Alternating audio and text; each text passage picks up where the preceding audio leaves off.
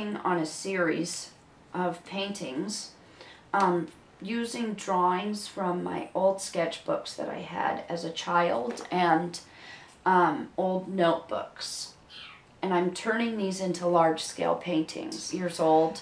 And the first painting I saw, it seemed so big, was Willem de Kooning's Pink Lady from the Pink Lady series. And I just responded to the thick richness of the paint, you know, just like this. I love paint. I love what it does. That's why I like the randomness sometimes. It was easy for me to always be making art. And so I had these sketchbooks and I would draw and draw. And my mom, bless her heart, saved all the sketchbooks. And so I have today like a little history of myself. Some of the drawings that I did were on big sheets of paper, which started to mold. And so in this series, the childhood series, I've actually used some of those papers because they were going to just mold and rot. So I would apply them to the canvas with gel medium and then paint over them. I hate, so this in my paintings is when I get fussy. I had this idea of I would depict the sun when I was drawing throughout the years in different ways. I would always draw, I mean, we lived in the sun and I loved the sun. So I thought it would be fun to have in my painting a sky full of suns. But they're too literal and I don't like them and they're too fussy.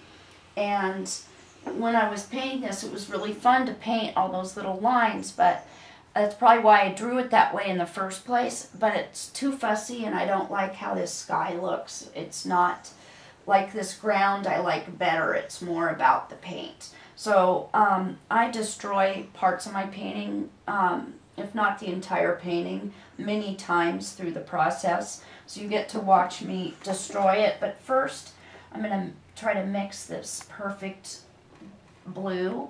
And if it isn't perfect, I'm okay because then it gives me an opportunity to paint over it, and then there's more layers. And I love oil paint. I love the consistency, and I love the body of it. So we're going to get a nice brush for that. And I want a nice, like, burly brush. This brush I've had since art school. We've been through a lot.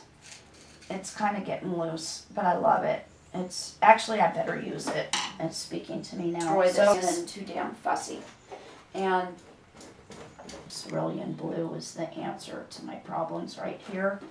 So I'm gonna find a nice other deep blue. And so I'm going to my little basket. Oh, here's some good colors. Around here, the sun isn't in my paintings when I paint plein air because it's not around that much, but clouds are. I think painting in the Northwest is a great opportunity to paint clouds. I'm always looking at clouds, and I've, you know, being a plein air painter, being able to go outside when it's nice out, to me that's like sketching, studying. It's like somebody putting a big still life out. I came in this morning and I'm like, oh, for God's sakes, what did I do? Why'd I do that for so long? And sometimes maybe we won't even have a sun in the sky after all, just nothing. But I like having some of it peek through. When some of it peeks through, it gives it more layers. This painting beforehand was going to be wind dancers because I found an old sketch that I did in Mexico that's people flying through the air, and I called it wind dancers, and I really that was a really cool idea. And this looks like some California raisin ad or something. So I'm going to actually now use just turpentine to get this off, because this really sucks. Oh, God. Destroyed this painting like 3 times already, and the only part I didn't touch was here because I like that it's just stained canvas with an oil stick.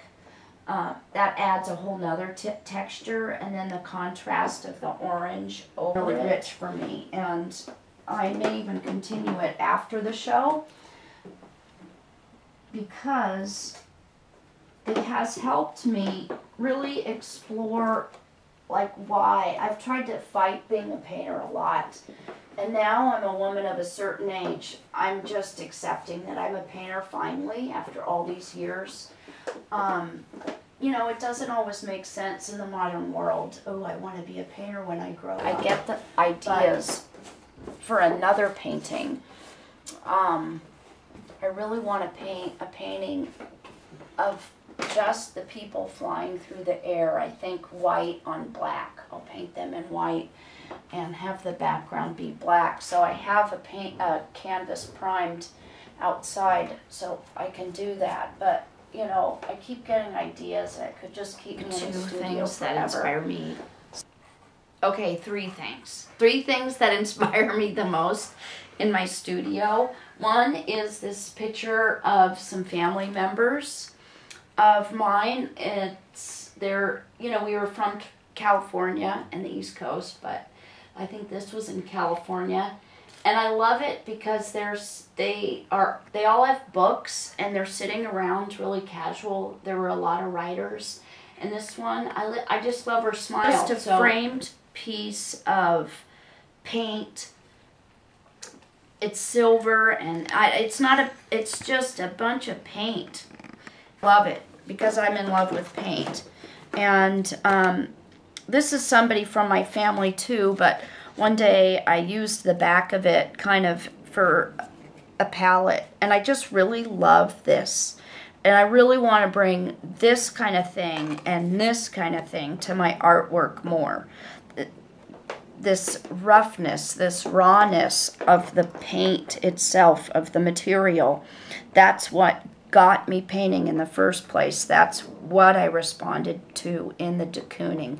Probably it helped that it was a pink lady, because I loved drawing ladies. So those are 2 things, 3 things. And now when I paint outside in my neighborhood, I'm painting houses, and here I was doing this funky textural embroidery thing of houses and the curtains. There's just this rawness that reminds me, you know, of this kind of thing, you know. And I want it. It's almost like my adult life, all that stuff makes it hard for me to just go raw. I'm not an abstract painter, but I want to bring that painterliness into it. And it's hard to articulate, and that's why I keep trying to paint it.